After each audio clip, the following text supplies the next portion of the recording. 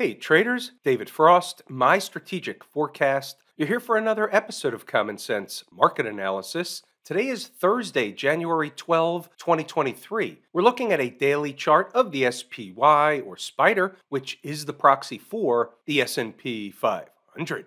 What do we have on the docket today? Well, let's start off with the daily chart. What's jumping off the page? How about the obvious? They traded up into the 200 period moving average we talked about. They spiked it and they closed below it. That absolutely is garden variety market behavior. Sometimes they come up short, other times they spike them through, sometimes they close above, sometimes they spike them through and close below. All are normal garden variety market behavior.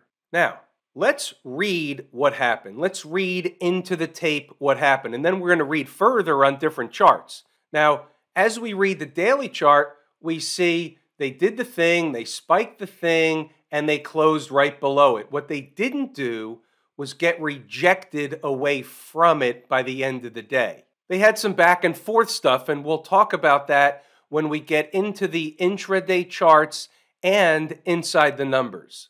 And by the way, I ran the live room today, and I can tell you two things. A, it's not easy to do.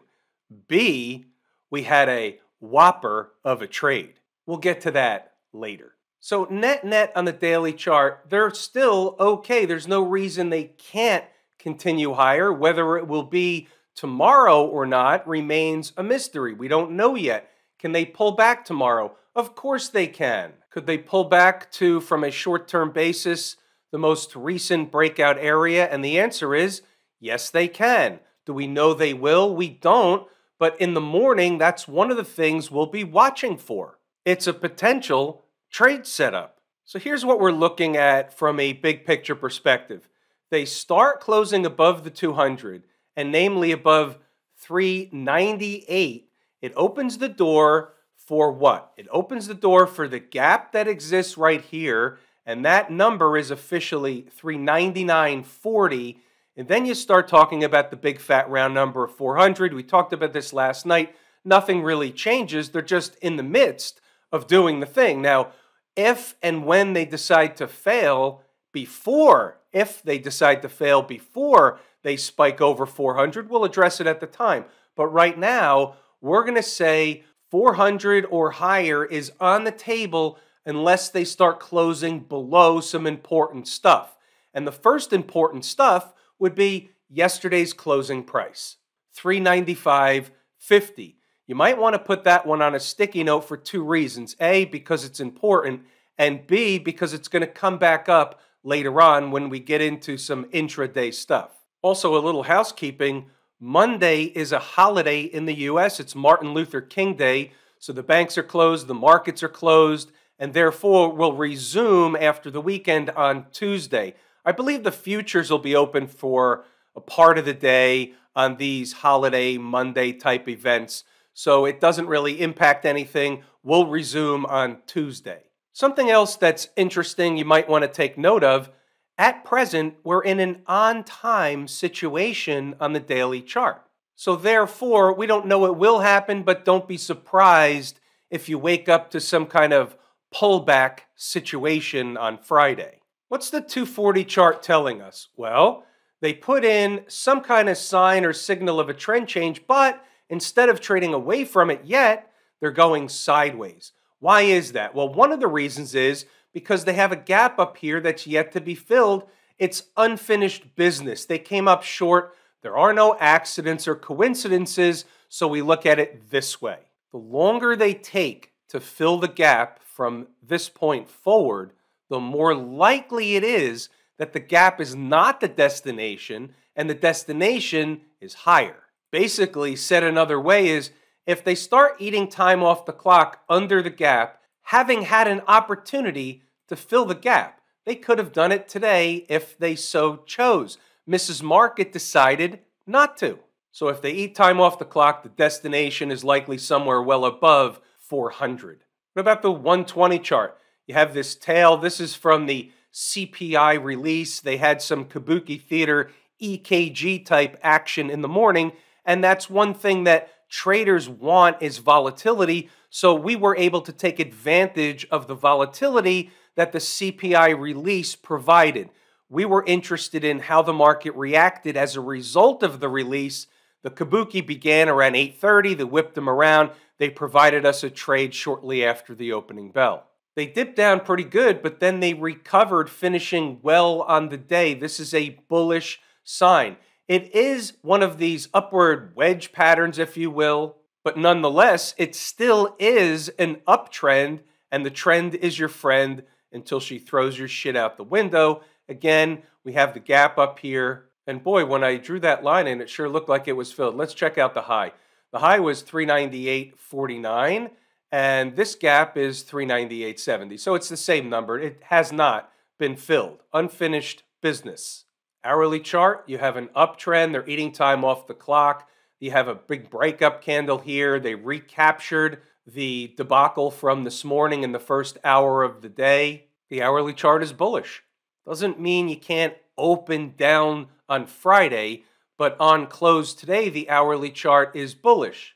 About the 30-minute chart, and there's a method to the madness. There's a reason I'm bringing up this chart, and we'll go down a few more time frames because I want to point something out.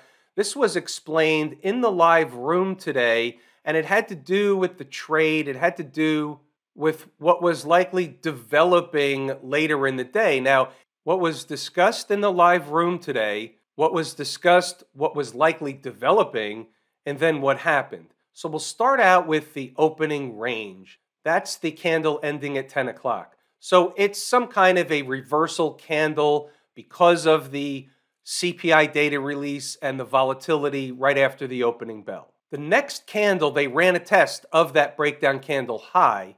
They didn't close above it, but they started what's called a pullback pattern. They already ran a test of the high. Now the question becomes, are they going to get rejected at the high and come all the way back down and completely fail? Or are they going to try and work their way through and formulate a pattern that you can recognize on the chart, having an understanding of where you'd be wrong? And that answer is yes, and we'll see that more when we get into the notes, but this is really important to discuss it now. We can also state simply that above the opening range high, the bulls would be in control of the tape, but they may be in control of the tape before the opening range high, and that's part of the rub. About a 20-minute candle, same routine. Big breakdown candle. When they reversed, they immediately ran a test of that candle high, and instead of being rejected, they actually ran some time off the clock to go higher, and this was what was discussed in the live room. These are all the things that are A, taught in the course Lazy E-mini Trader, B, discussed in here all the time. Everything is consistent. It's the three-pillar approach like I discussed last night and many times before. 15-minute chart. Now here's where you can begin to really see something else developing, and this is also something that we were interested in looking at in the room. So they ran the test of the first candle high, the big breakdown candle on this 15-minute chart, and then they put in a breakup candle. Now they're beginning to run some time off the clock in a bullish pullback formation inside of the candle, inside of the candle. It's like a pattern inside of a pattern. So what happens is the market's telling you that, hey, this is a signal that it wants to go lower unless they can recapture the high. But they're not going to recapture the high right away all the time or ever. So in this case, they run a test of the high, but instead of collapsing back down, they really just begin based on the fact that they had a breakup candle first. That's what catches your eye. Now, are they pulling back to make another move higher? This is called hashtag reading the tape. The 10-minute chart, big breakdown candle, they start to climb up the candle. They can't really close above the candle, and they start to go sideways. Looks very similar to the 15 in terms of what they were actually doing. There's just more candles because there's less data in each candle. Not every chart will tell the tale of what's going on. You have to find it. That's where the part art form, part science comes in. It's the intersection between art and science. Let's run through some inside the numbers, and you'll want to see this because you'll want to see why the trade happened. Again, it's a learning opportunity because it's based on the same stuff we discuss in here each and every day. So we've got the kabuki thing going on, so this is a zero dark 30 note, but we'll just lay the groundwork. I just want the big picture when I sit down in the morning. So here it is. Let's say they continue higher. What's the extreme up and the extreme down? That's what I'm looking for first thing out of the gate. Well, we've got the 200 period moving average around 398 and a gap slightly higher. Here's the daily chart. High of day was what? 398.49. Big picture. It's what jumped off the page at me. Same routine, whether it's in these videos or first thing in the morning. And then we cite some upper stuff just in case they do the we're running away in a melt-up operation thing. Now we've got an extreme on the downside. We're talking about 391. We're talking about 388. This is first thing in the morning.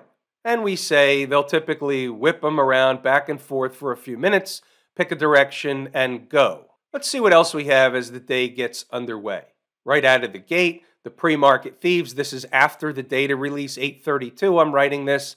They hit the 200 period moving average discussed in last night's video before the decline back down. So they hit it, they pulled back. So they did the thing you expect them to do. Whether the first move is up or down, you expect them to find a place and then go right back in the other direction. That's called the whipsaw behavior. So I gave a lot of numbers because I was busy doing the live room, the analysis on my own charts. I have to update these pages. I have to play Sally, the customer service rep. And so I gave a few more numbers before the opening bell than I normally do, but here they are. 395.50.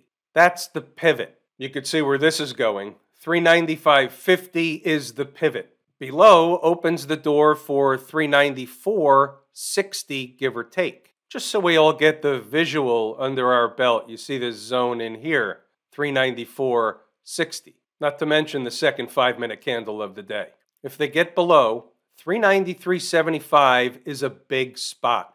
Then down to 393, give or take. If they get above the pivot, not just testing it, but if they get above it, it's the bull case, and they'll start working on the pre-market prices, such as 397 and 398. That's exactly what they did. But let's see what's happening as the day really starts to go. Just posting some numbers up north, 398 obviously on the board. And then as we get closer to the opening bell, they're all over the place. Got to let them go for a while. It's bullish above the pivot. 398, give or take, is a target if they keep going. So what we're saying first out of the chute is above the pivot, that's a big target up there. Not that they'll get there right away, but 398, they certainly did get there. That becomes a target. Now, after the opening bell, 394.50, give or take, is the next price below the pivot. That is important.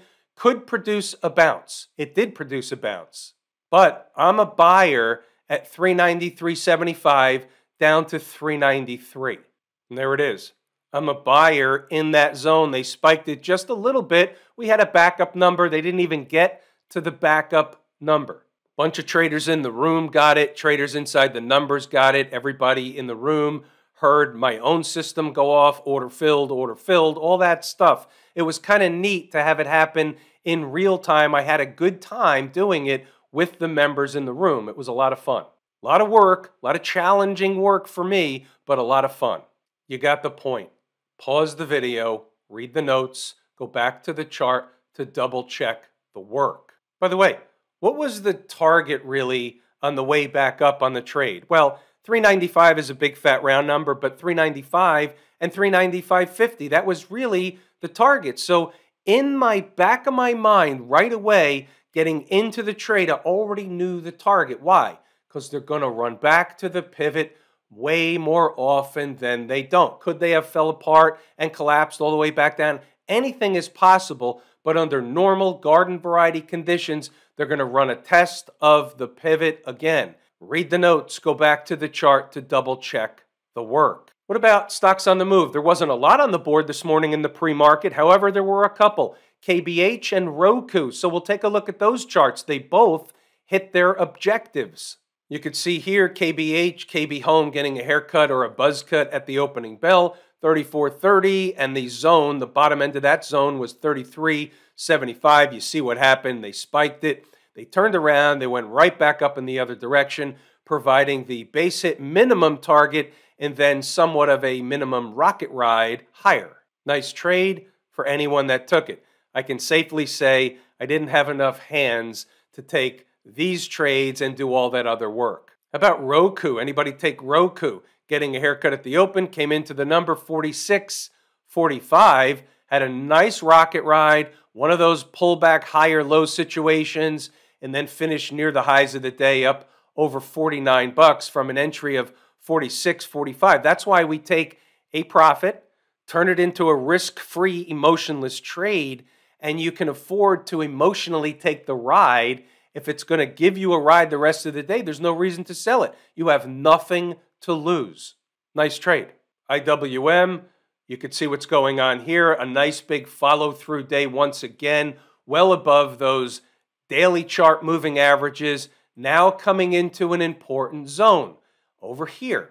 Now, is there an important number in here? Sure, there's important stuff. You have a breakdown candle high. They may be there tomorrow. They may be there next week unless they fall apart, but that's the first order of business. Then you have another one. Then you have some more stuff up here. All these are important pivots. What you don't know is which one is going to be the most important number, and part of that has to do with time. Time is more important than price, and when the market is out of time on this run, she will tell you. What's interesting with this one is, and this is something that the naked eye may or may not pick up, but this one is not necessarily an on-time situation just yet. The S&P is, and the IWM is not. So I find that interesting because essentially that means that if they so choose, the IWM can have some more upside for a few more days and still be in an on-time situation up to one of these important prices. So that's an interesting development from where I sit. Write that down, put it on a sticky. By the way, I want to jump back to the S&P for a moment because I had a good question. Hey, isn't there an inverse head and shoulders pattern on the S&P? And maybe so. And so here's the way I would be looking at this. So I've drawn this in before, and I like this trend line. It doesn't go point to point to point exactly, but it's close enough for using purposes, if you will. And it's really the same thing that the person asking the question about the inverse head and shoulders possibility, it's the same trend line, just looked at a different way. So what I will say is, if they do get above that trend line and close weekly above that trend line, not to say that the head and shoulders pattern will immediately play out and complete. That would be a huge run higher. But it will suggest that while above that trend line, there is nothing bearish on the tape. And we'll start there and morph into what happens after if that happens. Good question, though. Let's take the IWM one step farther and look at the monthly chart just to get a view of what's going on so we have an understanding of the really big picture. Now, this is still a bearish pattern until the point in which they break out above this range that they've been in for months and months and months. Now, if they do, that would essentially activate the 20-period moving average, meaning they would want to run up there if they could sustain price above these highs. Now, there's a lot of individual pivots up here, and you've got this big tail up here, but that's above the 20-period moving average. So it's really about this range here. So in concept, not using numbers, but using conceptually what's going on, breaking above the top end of this range will activate a run toward, if not to, the 20-period monthly moving average, right now at around 199. So you have to round that and say around 200. That would be the bull case. In addition, what you would also be doing is closing above the high of this breakdown candle. That's also a big deal. Monthly close. What about the folks down at the transportation department? Same routine. It's a nice breakout in a daily chart up to or heading up to these pivots up here. You don't know exactly what number it's going to be. At least I'm not going to tell you what numbers I think exactly it's going to be here in this video. But what we know from a big picture perspective is there's a lot of resistance up here. How do we know that? Well, it's very simple. The market runs up to this price and gets rejected. So that's the market's way of telling us that that price is important. Well, it ran close to that price and got rejected at a higher low situation over here. So now we know this price and this price creates a zone. That zone is important. Same thing with this third lower high situation. So now we have this zone up here. That is an important zone because the market was rejected 3 times up in that zone. Are they just going to blow through it like it's not even there? Or are they going to run some tests and have to eat some time off the clock? And that's just the way the market works most of the time, and that's why I bring this up. The Q people, and you can see this chart is weaker by nature. They've just now begun to approach the 100 period moving average and this breakdown candle high here at 283. So that's the number we can keep our eye on, or the zone.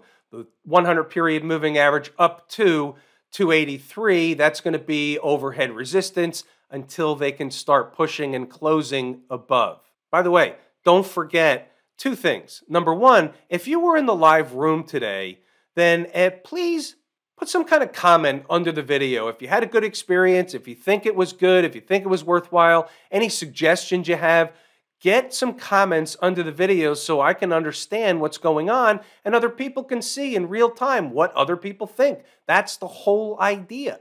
And the other thing is, remember what next week is. Next week is the first options expiration week of 2023.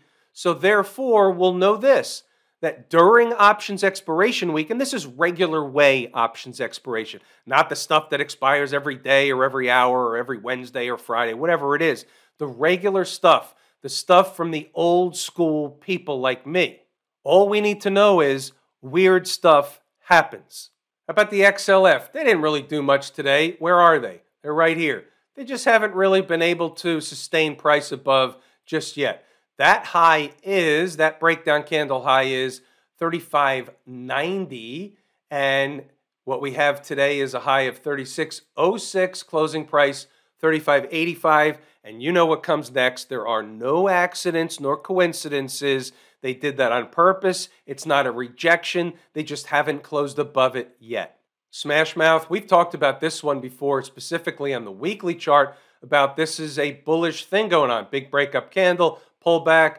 They started to run a test of the low, turn around instead, on-time situation, now up into the 50 period moving average on the weekly chart, breaking out above the moving averages on the daily chart, and you could expect overhead resistance to come in, and I think we discussed this last night, right around 227, maybe 75, give or take, maybe up to 228. And then after that, you'll have this high up here that is 234.59. So that's my first price of overhead resistance, or the next price of overhead resistance in Smash Mouth. If I told you how much I appreciate each and every one of you, without you, these videos are not possible. That is true and accurate information. We're pulling the ripcord here today. I'm David Frost, my strategic forecast. Thanks again for tuning in to another episode of Common Sense Market Analysis.